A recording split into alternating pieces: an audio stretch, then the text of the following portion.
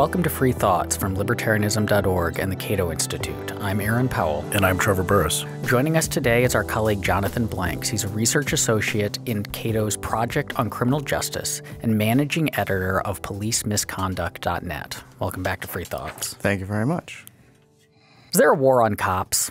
The short answer is no.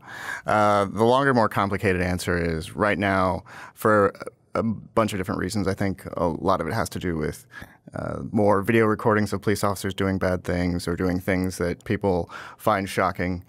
There is a lot more emphasis behind the criticisms that the police are facing, whether it's Black Lives Matter or it's people looking at certain officer-involved shootings and freaking out. They're like, oh my God, I can't believe they did that. And so I think that's become elevated because there's more evidence for it. But in some communities, and particularly in minority communities, the complaints have always been there. It's just now more people are paying attention. I think that this is interesting because everyone walks around with a camera in their pocket, and I think that minority communities have been making complaints like these for a long time. And one joke I've made is that by everyone having a camera in their pocket, we now know that Bigfoot, aliens, and ghosts are not real, but cops are pretty bad at dealing – or many cops are pretty bad at dealing with minority communities. So what have minority communities known for a long time about the way cops deal with them? The Fourth Amendment is I wouldn't say it's an illusion, but it's certainly less strong than I think a lot of people think it is. I don't think a lot of Americans understand how often the police abuse it. I mean, they sometimes they search you whether or not you consent. I was on a panel recently with Neil Franklin of Law Enforcement Against Prohibition, and we were talking about consent searches and pretextual stops. And he said, you know, the fact of the matter is sometimes they're going to search you anyway. You know, you can say no, doesn't matter. And Baltimore is just like one of these sort of exceptions one of these examples that this happens a lot. You said pretextual stops. What is a pretextual stop? A pretextual stop is when an officer stops a motorist for a particular traffic violation. It can be anything from a broken taillight to, you know, maybe swerving a little off the yellow line or that little light above your license plate. If that's out in certain states, that's an offense. And so if they want to pull you over because they think you're a criminal, but they can't pull you over just because you look funny, they have to say, you know, we stopped them for this particular reason. And the Supreme Court says as long as they have that legitimate reason that's traffic-based, it's completely legit. When they're pulling people over pretextually, when they're the light above the license plate is out, do they typically have a, let's call it legitimate reason to think that you are up to criminal activity and they just don't have a legally good reason to pull you over, so the license plate being out is kind of a necessary step to get there? Or is this much more like racial profiling or straight up like there's a black guy driving in this neighborhood, so therefore? I think the perception is definitely towards the latter two. I can't tell you because we really don't know the data on how often these stops happen. I mean, in some places we're getting more data on how often these stops happen, but because the police officer has such wide discretion, it's going to vary from officer to officer. But certainly in the way that these stops typically go down, it is, you know, very much based on very, very light perceptions of criminal activity. I don't think that there's anything reasonable behind most of these at all. Yeah, you mentioned a case called Wren, which I studied in law school, and I guess you did too, Aaron. Yes, but my memory for which courses I will remember the case if you talk about the fact pattern, but I will not match the name to it ahead of time. I don't even know if he remembers going to law school anymore. But I have recollections. What was Wren about, and what you mentioned the Supreme Court holding? What was the actual sort of nuts of the case there? So I believe it was in D.C. There were a couple African-American gentlemen in a car, and I believe they went through a stop sign. And the police had been trailing them because they suspected drug activity. And so because they actually did blow through the stop sign, that they had a legitimate reason for pulling them over. And the Supreme Court said, well, if you have that legitimate reason, then anything that comes from that is okay. What was interesting is Justice Scalia, who wrote the opinion, wrote in that had the plaintiffs actually argued that they were pulled over because they were black, that's an equal protection issue. But this was a Fourth Amendment issue, and therefore it didn't matter, because he said, of course, if you could prove that they stopped you because you were black, well, then we would obviously side with you because that's not a legitimate reason for a stop. But because there are so many different ways that you can violate a traffic law, it's just a matter of time until you break one, unless you are just the most impeccable, thoughtful driver and you know every little thing that could possibly be done. What does everything that comes from that mean in this case? So the cops, the guys blow through a stop sign, the cops pull them over, which on its face seems, it's illegal to blow through a stop sign. And so if you commit an illegal activity in front of a cop, it seems perfectly reasonable for them to stop you or otherwise penalize you for committing the act.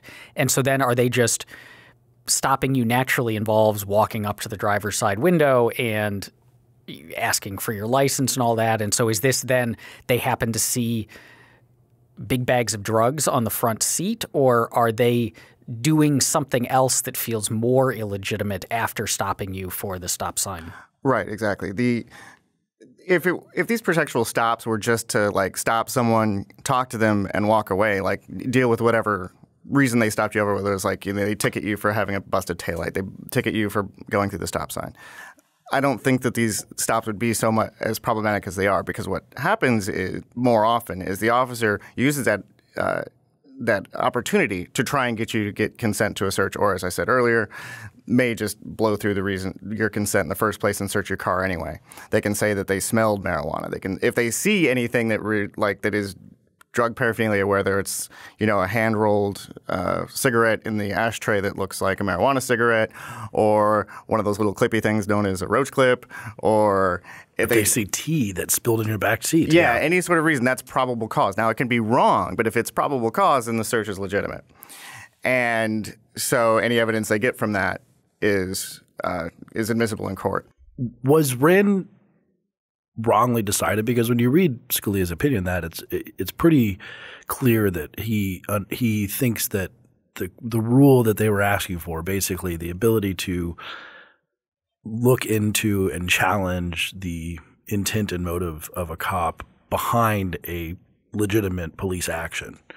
And I think he called it something like the reasonable action. That's what they were asking the court to look into. Because if you did a stop sign stop for these reasons, fine. But we're going to psychoanalyze police. We're going to put police on notice. He kind of thought it was unadministrable and it would make cops feel like they couldn't really do their job. That seems to make sense. So was Wren rightly decided? I think Wren was rightly decided. And when I wrote my law review article on the case, I didn't argue that it wasn't. The issue is this is a policy matter at this point. Just because it's constitutional doesn't make it ethical or useful. And so what happens is so many innocent people are pulled up in these stops and are pressured and sometimes lied to give up their right to refuse a search, that it can breed resentment within particularly the minority communities who suffer this more often than white people do. So then is the problem them pulling over people pretextually, or is the problem them pressuring and lying after pulling them over? I think a lot of it has to do with the latter. Again, if you're continually pulling people over for minor stuff, I think that's still going to have an effect in the community. But it's really the fact that – because, I don't really care if a police officer pulls someone over for the taillight above their license plate or their broken taillight. It's just that the two problems that come out of this is if you're just using it to pry into someone's life and to lie to them to give up their right to a search because you're looking for drugs or money, that's going to draw resentment. The other part of this is these fines. A lot of times people don't get their cars fixed because they can't afford it. They're living paycheck to paycheck, and if you top a $150 fine on top of that, that's going to make it even worse. And then they might get their license suspended, and then they get caught again for a pretextual stop with their license suspended. And so the fees add up, and it's one of the sort of backdoor policing for profit instead of the civil asset forfeiture, which is another reason why police officers do this pretextual stop, where they get to keep the money. The department gets to keep the money that they seize from a suspected drug suspect, but it just becomes another way for police to harass poor people. Maybe it would be helpful for our listeners who aren't familiar with this when we're talking about they lie to them in order to get them to consent to a search, or they pressure them, like what they're lying about. So maybe a very quick recap of when they're actually allowed to search you, what those standards are. Like you mentioned having probable cause, like what probable cause actually means. Probable cause means that there is I don't know the precise legal definition. Well, but it's articulated in different cases in a variety of different ways. Right. Yeah. But basically they have to have some sort of evidence that there was a crime or there is a crime going on. What they have to do if they don't have probable cause is get your consent. The Fourth Amendment says that you either without a warrant you need – I guess the Fourth Amendment doesn't say consent, but you can always search someone with consent. Yeah, you can always search someone with consent. You can search me right now, John. Yeah, but without a warrant, they either need probable cause or they need consent from the driver. But they can lie to you and say, well, they can just make this easier, or I'm going to call the canine here and like all these other people, and we're just going to search you anyway. And I mean, sometimes they will actually follow through on that, but more often than not, it's a bluff to just get you to give away your rights. So they just drag it out, and then of course the dog, the magic probable cause machine known as a drug sniffing dog, will usually alert that there are in fact drugs in the car. I don't know about usually. I don't know if we have data on that, but it's definitely not a foolproof mechanism. No, absolutely not. So now this system, we have this multiple interactions with the cops, which I think is a point that has been made in a variety of ways.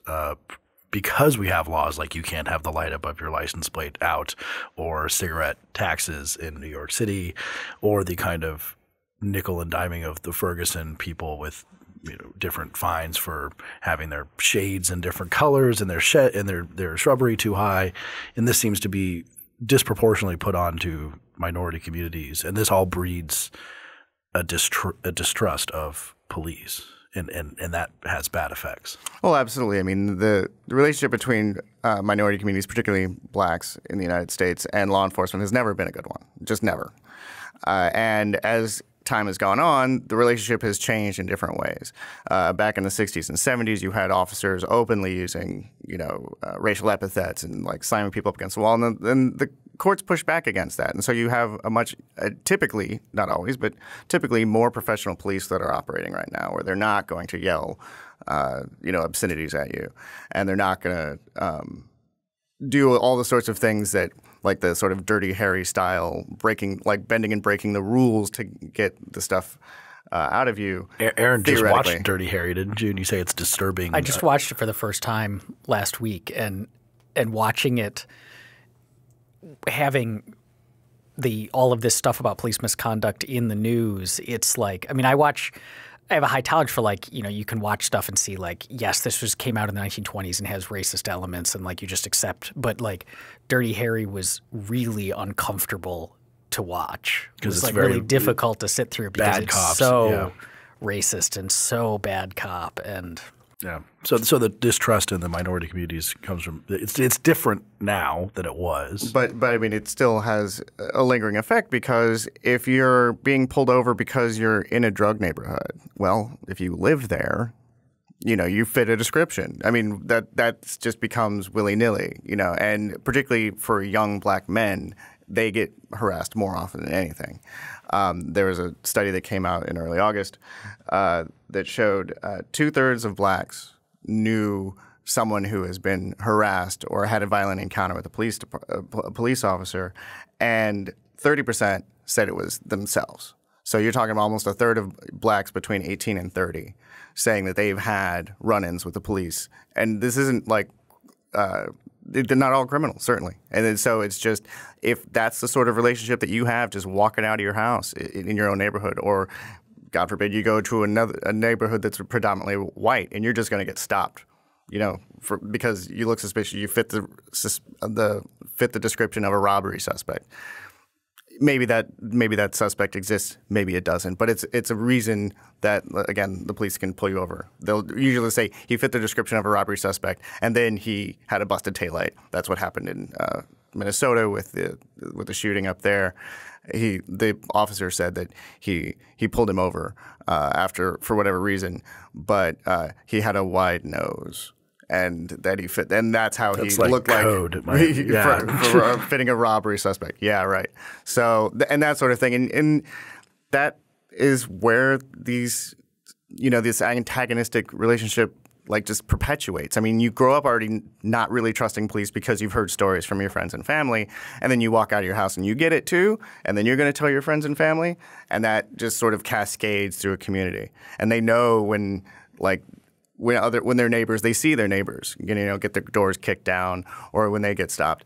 And because of the segregated nature of our communities, because of the way that police officers and police departments police these neighborhoods differently, whether it's like Southeast DC versus Georgetown, people see that and they're going to resent it. But a conservative critic of this line of argument might respond with, well, yes, of course the police differently in Southeast DC than they do in Georgetown, because Georgetown is quite a bit different from Southeast DC. There's less crime, there's less violence.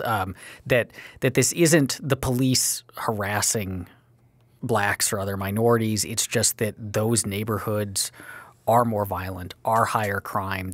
That the police are more likely to find criminal activity when they pull people over there, and so you're going where the criminal activity is and you're responding to it, and that sucks for the people in those neighborhoods who are not criminals or not caught up in any criminal activity, but that's not really the cops' fault. Or to put even just like a more direct point on that, I looked this up on Wikipedia, so this might be wrong, but the recent last year was homicide rate for blacks is 8 times the rate of whites. So if you were just looking for homicide suspects who were described as black, the stop rate would maybe be 8 times higher. That would be the right proportion. Well, yeah, but our system of individualized suspicion doesn't talk about being able to stop people for proportional reasons. You have to have a reason. And going back to what Aaron was saying, that the police are going to those areas. They should be there more often. I don't disagree, but that doesn't mean that any response that they give is acceptable. When you have these jump out cars in Southeast DC, or what's a jump out car? A jump out car is it's never been confirmed by the DC police, but it's heavily anecdotal evidence that these cars of unmarked police cars are in Southeast, and they will just jump out of their cars and throw kids up against the wall and search them for guns. There is the gun recovery unit that the police do recognize, and they still flaunt it on their website. I follow the DC police Twitter account, and they were like, "Oh, gun recovered," and they show a picture of it and whatever. But the way they often do this is sometimes they're in tactical gear. And Judge Janice Rogers Brown of the DC Circuit Court of Appeals wrote an opinion about this as a concurrence, where she talked about the imaginary nature of consent in these sorts of encounters, where police officers jump out in tactical gear on a bunch of kids just hanging out and say, and then they might have their weapons drawn. It's like, hey, we need to search you for guns. That's getting consent out of something like that. She compared it to Sasquatch, finding Sasquatch credible. That's how you feel reasonable. You feel forced. Yeah, and you can't walk away from that. Right? No, thank you, officers. I don't want to be searched today. Right, and if you pulled that in Georgetown, the idea that this would be consent would be laughed out of court. But because of precedent, she had to go along with it because this is what the Supreme Court and other courts have gone with, and that sort of difference. Yes, you should police more violent areas more proactively. But that doesn't mean you get to violate the people's rights who live there just because, well, they face more danger. Well, you're going to have to deal with that in a constitutional way. And unfortunately, the courts have expanded what constitutional is into a way that's barely recognizable. The interesting word in your essay is legitimacy, which is an interesting term just for legal philosophers, political philosophers. When is government perceived as legitimate? Because I mean, that's at least a necessary condition to some sort of peace and not actually just thwarting the government and trying to overthrow it. And you have a great line. It says there's two dominant methods the government can use to encourage compliance with the law. Now I'm going to make a little comment on that because, of course, you can't force everyone to comply all the time with force. That would be pretty weird. And so you say it's deterrence through fear, which would be this one, like a cop on every corner, and then cooperation through legitimacy, which is something like the IRS has to depend upon people, sitting in their taxes, for example. They can't enforce it enough. Now, the legitimacy function here, cooperation through legitimacy, how does this affect minority neighborhoods' perception of even the legitimacy of police, if not just the government on top of that? If you look at the way that police are in these minority neighborhoods, they've been likened to occupying forces. Now, you might feel that you have to go along because you feel that this force is going to come upon you in a very harsh and antagonistic manner. But the thing is that doesn't really jive with the protect and serve motto that goes along with so many police departments. And so when those police officers don't have positive relationship with the community ever, or in very rare circumstances, then that decreases the legitimacy of what they're trying to do. Now, this can eat at the core of a community because what you have when this happens in a highly violent area, as many minority communities are, you have high homicide rates. And there's a great book by Jill Iovine called Ghettocide that goes through this, where homicide detectives have a hard time getting cooperation from the minority communities because those communities don't trust the police. And this legitimacy and this trust is so broken. You hear this. I've heard this from cops that I just met on the street, or not on the street, but in social gatherings where they've been to homicide scenes where the kid is dying and they say, "Who did this to you?" And they're like, "Fuck you, I'm not telling you." And if someone is dying and they know who killed them and they don't want you to get it, that is a broken relationship. And so because of these issues, and a lot of times it's not the homicide cops that are causing these problems. It's the frontline cops that are over-policing for stupid little stuff like, I'm not going to sit here and judge every, law that I think is a little crazy, but, cigarette taxes with the Eric Garner thing in Staten Island. There are different ways we can go through this. We could say, hey, Eric, not today, because there's a political directive for police officers to start cracking down on that. But he's like, if the officer just goes, hey, man, not today, take it somewhere else, that doesn't end up in a violent encounter that it happens. But I think too often police officers just go out with this us versus them mentality, and they're going out to crack skulls or, just show who's boss, and they're going to enforce their will on the people that they're assigned to a police. Okay, so I'll keep my social conservative hat on for a little bit longer and give what I think might be the counter argument from that set to what you just said, which is that maybe this is just necessary. Maybe it's that these communities don't respect law and order. That the lack of cooperation is not because they have had these bad experiences with the cops, but because there's just a high-level criminal element and criminals don't want to cooperate with the cops, that maybe the cops need to behave this way because we read stories all the time, not least of all what happened in Dallas of cops getting killed in the line of duty, and so they've got to behave in ways that are going to protect their own lives because they've got to go home to their families at the end of their shift. And so it would be awfully nice if you could have that model of the neighborhood cop walking the beat and being friends with everyone in the community. But if the community just doesn't like cops and wants to act like a bunch of criminals, that's going to be awfully hard. Well, the community isn't acting like a bunch of criminals. There are criminal elements there, and that has to do with socioeconomic issues, education, but also has a lot to do with how they view society. What's the incentive to play by the rules of society if the rights that's supposed to protect anyone don't apply to you? The Fourth Amendment doesn't apply to you. Why should I follow your rules? But to go beyond that, if the community doesn't respect the police, the answer certainly isn't to reify that disrespect. It makes your job harder if you're a police officer. If you can't get cooperation, you can't solve crimes, and that means you're going to be hostile going into that neighborhood. It's as a public policy matter, you can't just be like, okay, black people trust us. That doesn't work. What you have to do is go out and sell yourself to the community. Say, here, I'm here to help. I understand that in the past we haven't, we've gone about this the wrong way. We want to keep you safe, but this is not. We can't continue this really hyper aggressive policing because it's not working. It just isn't. And there's more data coming out. New York City just released a report on the effectiveness of broken windows policing. There's no concrete evidence. What's broken windows policing? Oh, broken windows policing was started by an article in The Atlantic by George Kelling and James Q. Wilson back in the early 80s.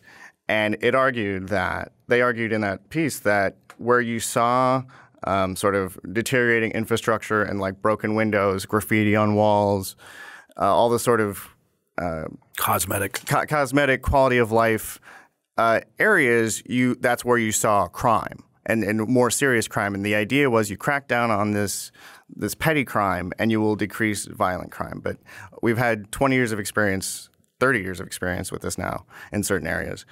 And the data just doesn't support that that's really going on. And you had D.C. Police Chief Kathy Lanier at a panel several years ago talked about how that morphed into zero tolerance policing. So if the police officer saw anything that was possibly illegal, they run you in. Well, what that actually does is you take someone off the streets and you also take that police officer off the streets. And so they're now filling paperwork downtown and the officer on patrol is no longer on patrol, which dissuades criminal action from happening, and then you have all the attendant problems with that person who just got arrested. Maybe it was for a very small amount of drugs. They get kicked out of public housing. They're become less secure and more likely to go into crime. So it's just like this. Still, that sort of thing feeds into this vicious cycle of all the attendant problems in our criminal justice system. Is it really that clear that broken windows policing doesn't work? I mean, there's a lot of people who would disagree with you. The data is not – because the crime rate has gone down and we've had more broken windows policing. And the theory of broken windows policing makes some amount of sense. I always compare it to a roommate situation where if a house can go awry as soon as like people are like leaving their dishes out, that everyone leaves their dishes out, that other things become a problem. So you have to like stop at the beginning and make sure that you pick up things, and that makes everything better. So it seems that broken windows policing is not a bad theory, but maybe your point is actually better, that the broken windows policing, if you are enforcing to the hilt these small things, you create a legitimacy problem, which could have downstream effects. Absolutely. And the data that I've seen, it's inconclusive at best, but when New York City is coming out and saying, yeah, there's no statistical evidence saying that our actions over the past 30 years have actually led to the decline in crime, I'm going to take them at their word. But beyond that, it doesn't make sense because violent crimes aren't typically done in the same sort of way that like selling cigarettes is, right? You have violence that comes from it's very heat of the moment. It's very there's some sort of reason, or it's in retaliation for something. But I'm not saying that police should never worry about people tagging walls or with graffiti or anything like that. But they don't necessarily have to go about it in the way that is so aggressive and so in your face and antagonistic. Obviously. If we're going to start finding people for that makes – not even start. If we're going to find people for that, that's cool. But do it in a way that is, like, respectful and maybe find help for these kids. Like, that – because a lot of times it's like they have no job. They've got nothing better to do, but they like to draw. Like the guys who I knew who did graffiti in school, they became tattoo artists. And they seem to be doing successful and doing well. It is interesting to try and think of behind the theory of broken windows policing. It's like, what is actually the connection between graffiti and murders? It's like, we cleaned up all this graffiti. There'd be much fewer murders than that. It seems like it's missing some sort of causal link in that chain. Well, I think it tends to be – when I look at an area that is dilapidated, not cared for. I also look for police presence. I see what kind of police presence it is. If you see a bunch of guys in tactical gear, then it's like, again, occupying force instead of a police officer going into a bodega and saying, "Hey, how's it going? What's going? Everyone doing okay today? Da da da da. Had any problems?" And becoming parts of the community, because so much of part of this is not to throw this all on cops. It's just like being bad. A lot of this has to do with like technical advances that people don't think about. When police officers walked the beat, they were much more friendly and they knew the neighborhood and they had good relationships. My dad was very much like this. But what happened was people started complaining about long wait times on 911 calls. Well, what does that do? Well, that's a noise in the community saying we want this fixed, and so politicians say, get better on 911 calls. So what did people do? What did that do? That put cops in cars on the radios. So as soon as 911 call hits, they go. And so that pulled the cops off the streets and into their cars. And now when they jump out of their cars, more often than not, it's on a 911 call or some other disturbance where they're going to have to start some problems. They're going to have to solve some problems. And very often they have to take control of that situation. So it becomes increasingly, it just kind of by nature becomes hostile or at least confrontational, certainly a control situation where you're not going to be like, "Hey, how's everyone doing?" Two people yelling at each other and one might have some sort of weapon on them. They're going to come out and try to take control immediately. And the problem is that 911 response times, no correlation to crime rates. And so what we have is not a public safety rationale behind the police officers in cars, but a political one.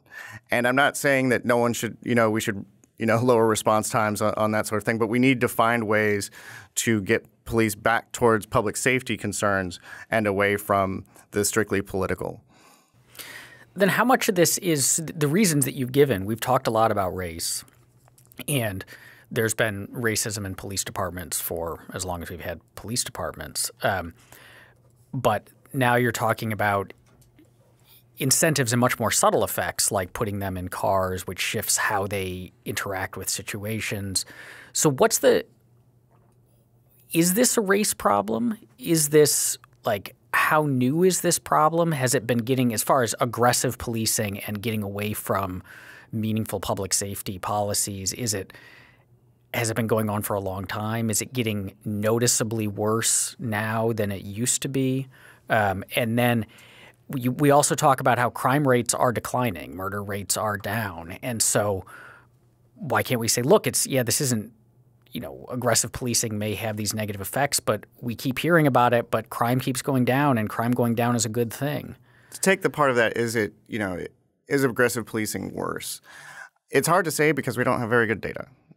What I can say is the incentives skew toward aggressive policing for varying reasons. As I said earlier, civil asset forfeiture gives police officers financial incentives to pull over cars that they believe are carrying drug proceeds, not drugs, not guns, but drug proceeds to go into their department to either fund their drug task force or just go into their general police fund, pays for overtime and that sort of stuff.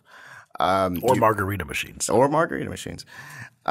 You have the tough on crime rhetoric from the 90s that culminated in the 1994 crime bill that gave, that created the cops office, a community-oriented policing office. You had, the Willie Horton ad from earlier in that decade or actually it was the late 80s, where they were just scaring people with scary black guy. We need to get tough on crime. So we got a lot more cops, and the cops were out there to lower the crime rate. They were out there to jail people, and so we have this. The incarceration rate was going up before that, but then it just sort of jumps. Not necessarily strictly because federal involvement, but it goes into it. So you have this rising incarceration rate. This is affecting black people particularly because of the way our laws have been implemented. There's a great book by the late William Stuntz called The Collapse of American Criminal Justice. And in that he argued that what you had was a white electorate that was scared of what was going on in the inner cities, because DC during that in the 80s and 90s was a very dangerous place, and other inner cities were similar. And so what you had was aggressive policing that was supported both on the federal level and the local level. And so you had a lot more cops on the streets, and they're out there to bring people in. And they think punishment, these massive mandatory minimum punishments and going out and just being aggressive and all that. And it just had an impact on that community. The people who were voting for these laws never really felt the effect of them. We don't see this kind of aggressive policing in Georgetown. We don't see it in affluent white neighborhoods. Everyone knows that drugs go on in those neighborhoods, but they're not enforced in the same way. And so you had this disconnect between the people who were incentivized to support these laws and the people who are actually feeling the effects of them. And of course, with the people who are feeling the effect, they get disenfranchised with a felony conviction. So that further decreases their political capital to change that sort of thing. And so, yes, it's about race, but it's not necessarily about racist cops or racist lawmakers. It's about what that policing looks like in the society in which we live. I want to go down a little bit more on this race question, because some people will say things, like our racist criminal justice system, or cops are racist, or things like this, and it upsets conservatives. I mean, and it upsets me to some degree too, because it's a little bit facile in the sense of how this is actually working. I mean, it has racial effects, but every cop is not a KKK member. So how do the effects of racism manifest themselves? We've talked about some of them, but what does it mean to say, if you would say cops are racist? What does that mean? I mean, I tend not to go there. Generally, I try to think of and try to explain racism in various ways, because I don't actually like the term, because racism, people get the idea that it's people saying nigger and the Mark Furman, yeah. Mark Furman, or go further back and you have peaceful protesters hosed down by fire departments in Birmingham and Bull Connor, that sort of stuff.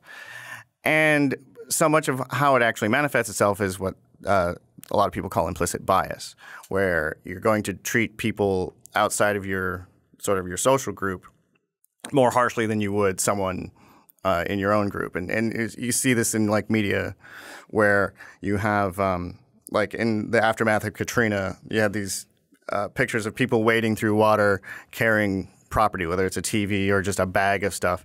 And the white people who were viewed doing that were, survivors and refugees. And the black people who were carrying that were looters. And it's just that sort of those just assumptions that people jump to. And I don't like calling the system racist. I don't like calling various people or organizations racist.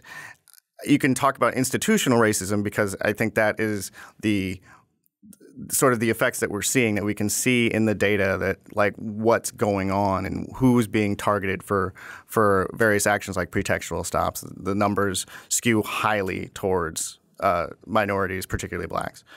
But that's not the same thing as, the cop who shot X and such was a racist cop. Maybe, I don't know. But it's not really relevant. The guy is dead, and we have to figure out why that happened and what were the things that led up to that. And so I think that when you start looking at policies, you should say, okay, maybe we should pull back aggressive policing. We should lower the number of pretextual stops to decrease the amount of antagonism that's going on between the police and the community. And the race, but there are you see occasionally stories about the makeup of a police department, how a police department can become racially tinged within itself. Maybe 10% of the cops are very actually racist, and you see the police forums which can be shocking. The online discussion forums that can be shockingly racist, and then they teach, or they mentor people who are less racist, but I mean, it seems to be for a cop who's trying to be a good cop, who just thinks in his head, that black guy, I mean, he's probably up to no good. Why is he here? He's just suffering from this kind of bias. You said he's not Bull Connor or a KKK, and all you would need is a slight percentage of some cops to think this way, and you would have a pretty big aggregate effect of the way policing is felt by minority communities. And then the legitimacy point is we can restore legitimacy and then talk about how we can lower crime, but they're connected, correct? Yeah, I think so. And because even while police departments like focus on this implicit bias, I don't know if it's necessarily useful in every account, because if you're just, some police departments, what they're going to do is they're going to start counting, the race of the people that get pulled over. But you're still keeping the aggressive tactics. You're just trying to be, more, more equal about it. Well, how about stop doing it in the first place? Obviously this ties into the war on drugs. Without the war on drugs, you just don't have that sort of need or that incentive to pull as many people over, because the idea that you're just going to pull over some random black guy and find, the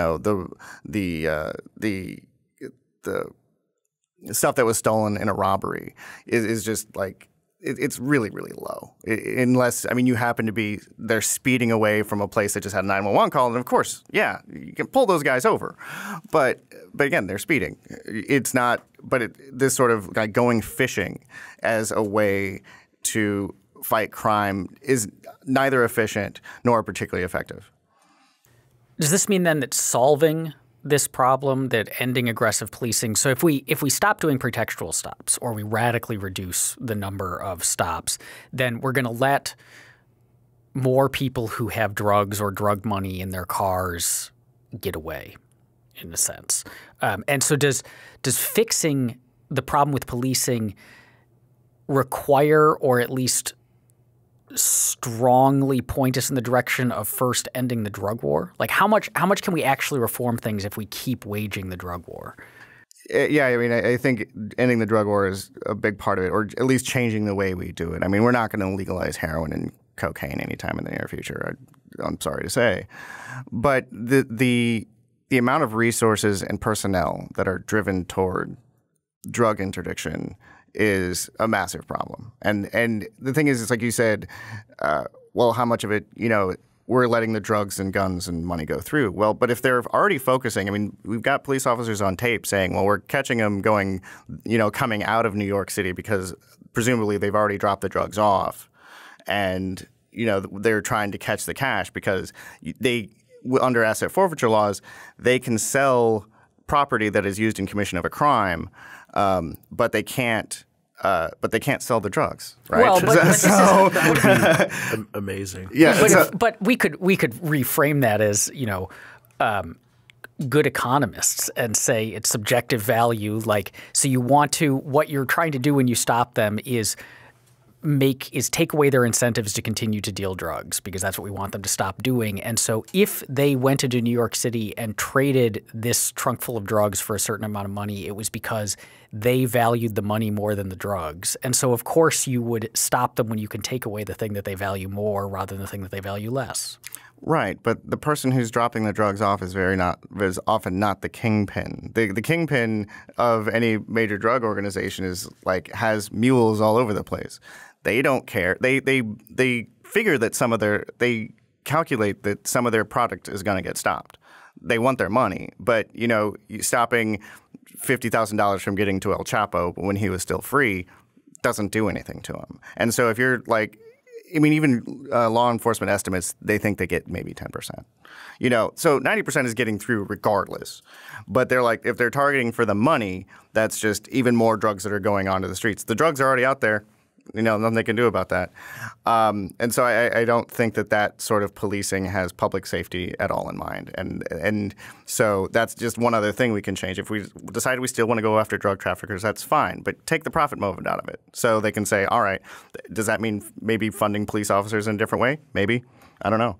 But certainly not through asset forfeiture, in which the police officers are highly incentivized to find the cash and not the drugs and guns that they say are this terrible scourge on the community, which, I think is not as true as they'd like it to be. It does seem like the drug war is the reason for these stops, the ability to find these things. Our colleague Adam Bates said on a previous episode that there's a huge smoking hole in the middle of the Fourth Amendment left by the drug war. So if we were going to have a broad conversation about how to change things, that probably is the single biggest policy effect we could basically make. Every Supreme Court case that undercuts the Fourth Amendment is a drug case.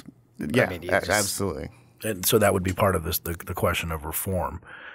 which gets us to this the question Aaron wrote down, which I actually don't even I'm not sure I know the answer to this question. I mean, I know it's very complex. Your answer to this question, which is your thoughts on the Black Lives Matter movement. Well, I mean, it's a decentralized thing. And then, like last year, they came out with Campaign Zero, which came out with a bunch of really good ideas for how to reform police. They've collected databases on, law enforcement Bill of Rights laws, which give various privileges and rights to police officers after use of force or some other misconduct, where they don't have to talk to an investigator about a shooting for like 10 days or longer, or they, always have counsel. Sometimes some of these laws say that they get to have all the evidence against them before they make their statement. Full discovery for a potential defendant before you even talk to anyone, let alone reject or accept a plea deal, is insane. I mean, I wish everyone got that sort of protection, but that's not the way the state works. So they've gone through and found the various laws and protections that disadvantage the public and disadvantage justice in the name of protecting police officers. So in that sort of thing, they're doing great. But another group affiliated with BLM recently put out new, like a similar sort of like broad strategy of things that are like a list of demands that people want. And one of them under ending the war on black people, as they put it, involved stopping funding of police, including like body cameras. And I think that's blaming tech versus policy. Whereas, I mean, there was also a recent report this week about how like 70% of body camera policies allow police to view the footage without letting the public see the footage. That's bad. And so we need to talk about crafting policy. Blaming tech, qua tech, doesn't make any sense. So and unfortunately, this is sort of being brought into a larger, progressive like wish list. That same thing happened to Occupy. Like ending student loans. Yeah. And we can make arguments, for and against those things on their own merits.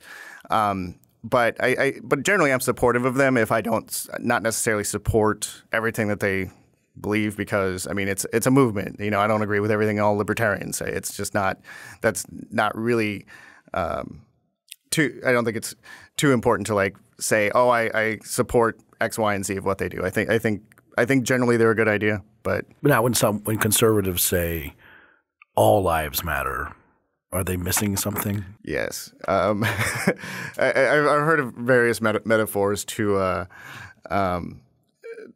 the response to that. It's like going to the doctor with a broken arm and saying, "Hey, doc, can you fix my broken arm?" And he's just like, "Yeah, but all bones are important." It's like, "Well, yeah, but can you work on this one?" So I think not understanding that there is a particular problem that black people face because of the way they're policed, not just the shootings. And that's one thing I would like try to get over to people. It's like, if you're waiting for the justice system to, prosecute police officers for shooting people, you're putting your eggs in the wrong basket, because of the thousands of shootings over like between 2005 and 2015, there were 59 charges brought, I think, total, right? And then the conviction rate's even lower than that. What you have is a system of policing that makes antagonistic encounters more likely. And if you decrease that, you're going to decrease the bodies in the streets. But until that changes, and again, this is partially driven by the drug war, we're going to continue to see this. Whether it's, it seemed to like die down over the winter, but it's back in the summer because it's easier to protest and that sort of thing. We're going to have this until we start changing policing. There are 18,000 police forces in this country. It's going to take a while. And I think people really need to like wrap their head around that. This is a broad police reform that has to focus on incentives and not just, oh, there's another dead black person. That's not enough. Thank you for listening. If you enjoyed today's show, please take a moment to rate us on iTunes. Free Thoughts is produced by Evan Banks and Mark McDaniel. To learn more, find us on the web at www.libertarianism.org.